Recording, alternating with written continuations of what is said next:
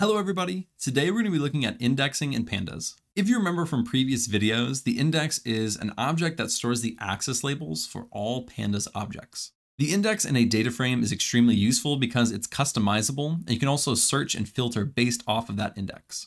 In this video, we're going to talk all about indexing, how you can change the index and customize that, as well as how you can search and filter on that index.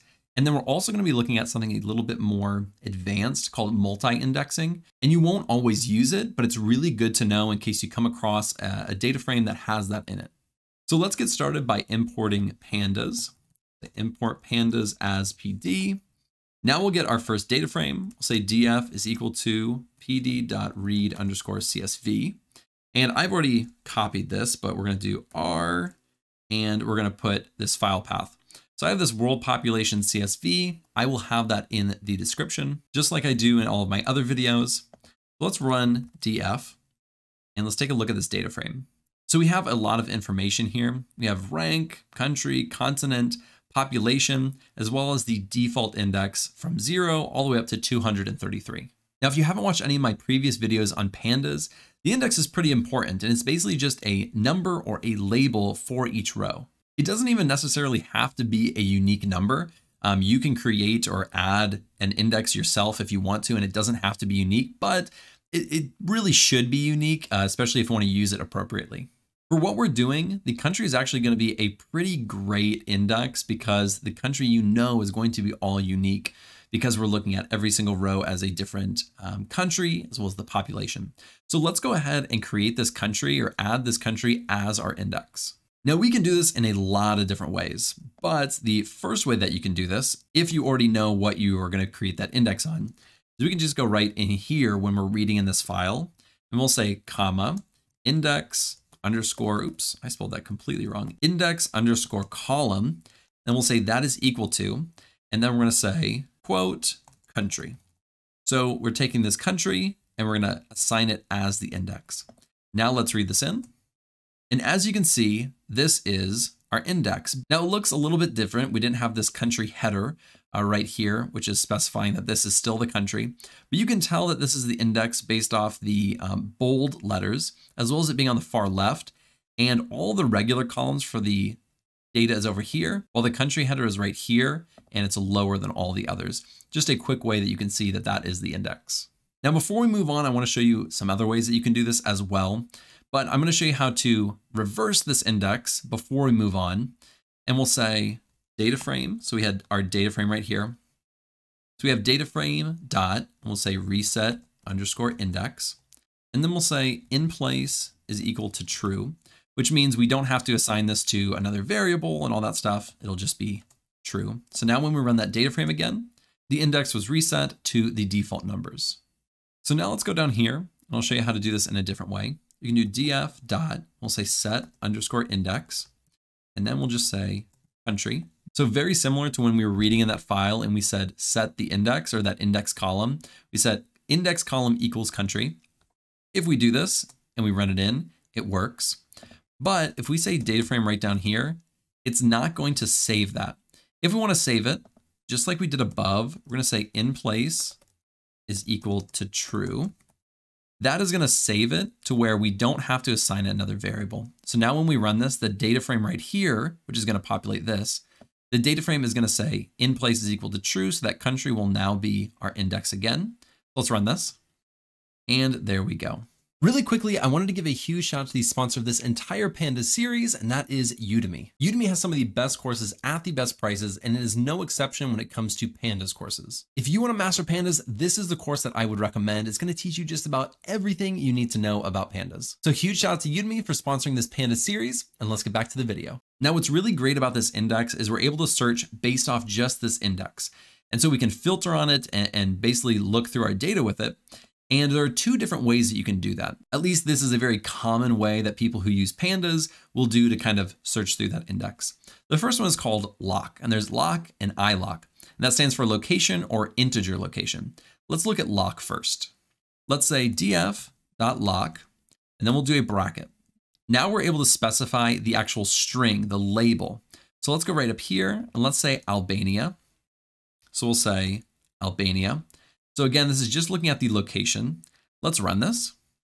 Now it's going to bring up all the Albania data, just like here, where it kind of looks like a column in a column. And we can get this exact same data, but using iLock right here. And when we ran lock, we were searching based off Albania, which is in the 0, 1 position. So if we actually pull the 1 position for that integer, the iLock, we can look at the 1 position. And this should give us the exact same data. Now let's take a look at multi-indexing, and we'll come back to a little bit of this in a second. So multi-indexing is creating multiple indexes. We're not just going to create the country as the index. Now we're going to add an additional index on top of that. So let's pull up our data frame. Right now we have the country, but let's do dot reset index. Then we'll say in place equals true. Oops. Let's run it. So now we have our data frame. Now let's set our index, but this time when we set our index, we're going to add the country as the index, as well as the continent as an index. So we'll say dataframe.set_index. Then we'll do a parentheses. And instead of just doing country like we did before, we're going to create a list. Oops. And we'll do it like that. And then we'll say, oops, continent, and separate it by a comma. So we have continent and country. Let's just say in place is equal to true. Now, when we run this, we're going to have 2 indexes. Let's see what this looks like. And let's run this. So now we have country as well as continent as our index. Now you may notice that these indexes are repeating themselves on this continent index. We have Europe right here and Europe right here, as well as Asia and Asia. And it looks a little bit funky, but we are able to sort these values and make it look a lot better. So let's go ahead and try this. We'll do df.sort_index. And when we run this, it should sort our index alphabetically. And we can also look in here and see what kind of things we can, specify. We can specify the axis, but it's automatically going to be looking at the 0. This is 0 and this is 1. So we have 2 axes within our data frame. You can choose the level, whether it's ascending or not ascending, in place, kind, string, sort remaining, all of these different things. The only one that I really, think is worth looking at is the ascending. We already know some of these other ones. But if we look at ascending, let's run it. Now it's sorted these. And so now it's kind of grouped together. So we have Africa and all the African ones, as well as South America and all the South American ones. Let's really quickly say pd.set_option, and we'll say display.max.columns. And just like this, let's run it. And I need to specify right here. Let's see how many rows we have. 235. So let's do 235. Let's run this. And now when we run this, you can see that Africa is all grouped together and all the countries are in alphabetical order under it. And then we go all the way down to Asia. And again, just all in alphabetical order. If we wanted to, we could say ascending equals true. And then when we run this, I meant to say false. And then when we run this, it's the exact opposite. So it starts with South America, the last one, and then goes in reverse alphabetical order. We could also say false, make it a list and do comma true. And just like this. And then it would sort this first column as false and this next column as true. So you can really customize it, but for what we're doing, we don't need any of that. We just need to be able to see this right here. So now when we try to search by our index like we did before, we did dataframe.loc. Now when we did that and we said, let's say Angola, when we specified Angola, it's not going to work properly because it's searching in this first index for the first string that we have. We can search Africa. And let's search for Africa. And now we have all of the African countries. And if we want to specify to Angola, we can also go down another level, by doing Angola. And now we have what we were looking at before, where we're calling all of the data within those, but we couldn't do it just based off Africa because we had an additional index right here. So once we called both indexes, now we get this view.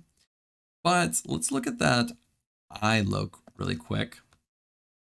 When we run this, let's just say 1, because right up here, we have Angola 0 and then 1. So you think it may pull up Angola. Let's go ahead and run this. And it's still pulling up Albania. Let's go right up here. If you remember, when we didn't have the multiple indexes, it was pulling up Albania. The difference when you're doing these multi-indexes is that the loc is able to specify this, whereas this one does not go based off that multi-indexing. It's going to go based off the initial index or the integer-based index. So that's a lot about indexing in Pandas. We'll cover even a few more things in future videos as we get more and more into Pandas.